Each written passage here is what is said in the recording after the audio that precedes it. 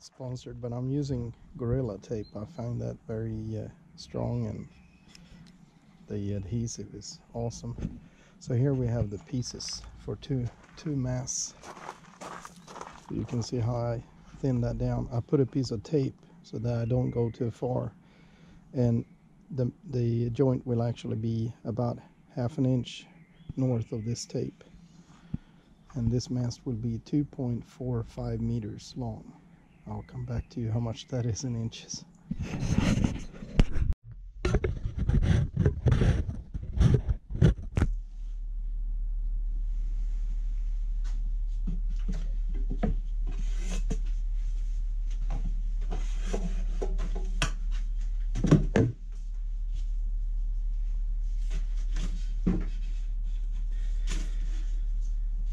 Don't worry if you smear a little bit, because it's super easy to just wet sand and remove it. And then if you want, you can clear coat.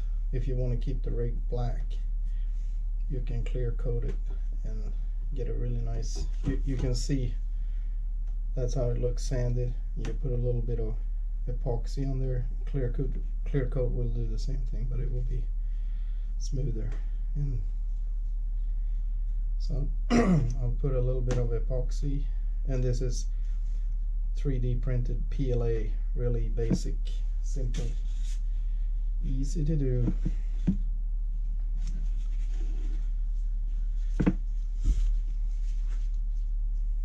And the longer strands you have, the easier it gets. I use some scrap carbon that I had laying around.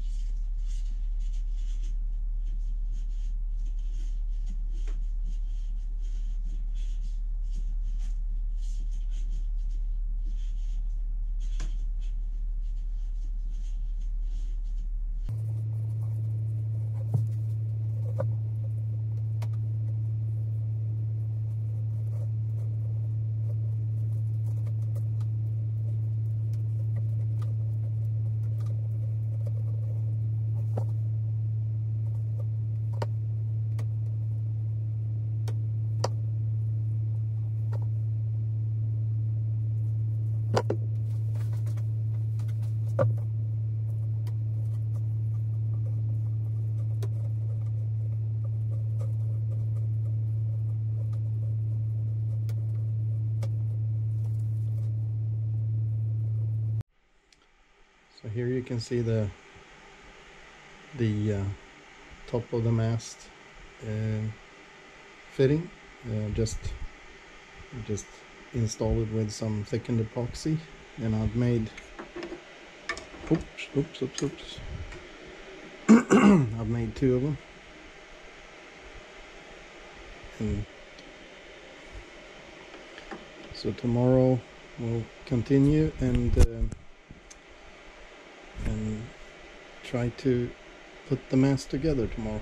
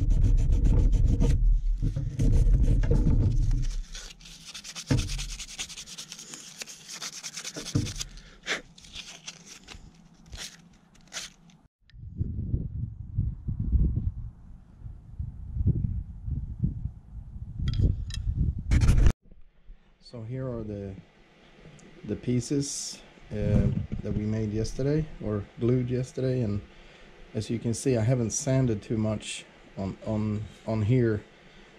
I'll put a little bit of epoxy on there next time I mix epoxy and sand on the epoxy instead, and then the clear coat will kind of finish it off.